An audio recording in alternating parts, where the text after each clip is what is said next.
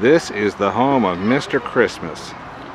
And when we get a little closer, we will see Mr. Christmas in person. This is the second oldest home that's been lit in the Richmond area. This used to be the only house on this cul-de-sac, but here the neighbors have decorated this year.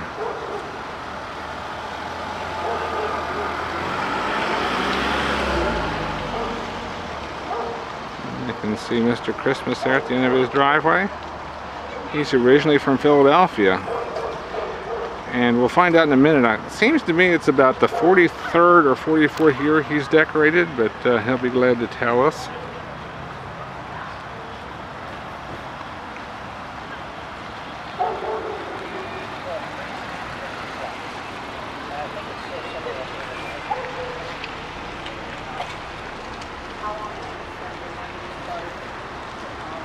I start at the end of September, it takes me 9 weeks. You still have time if you want to go home and do this. Oh yeah. Well, there's some terrific sales and lights on it. Yeah. No, you just have to get on. Absolutely. Just after Christmas. Your neighbor got into the decorating act, or did you do his yard? He got the bug about 4 years ago, and we started working together, and so I gave him the benefit of my 45 years experience, how to wire it and different other things. This is 45? It's 45. I didn't remember. It's been I had to retire from driving the buses and limos a couple years ago and couldn't keep up. I don't know if you remember me from James. Ah, yes.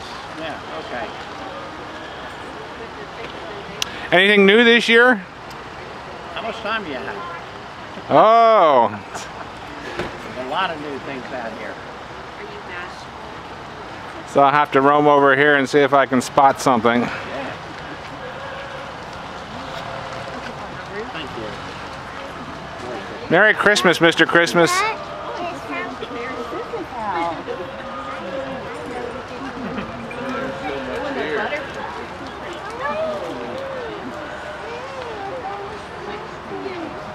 do you want to go see Mr. Christmas?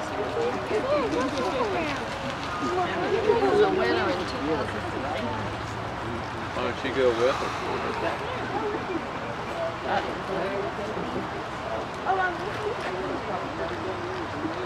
Out of the world, dude.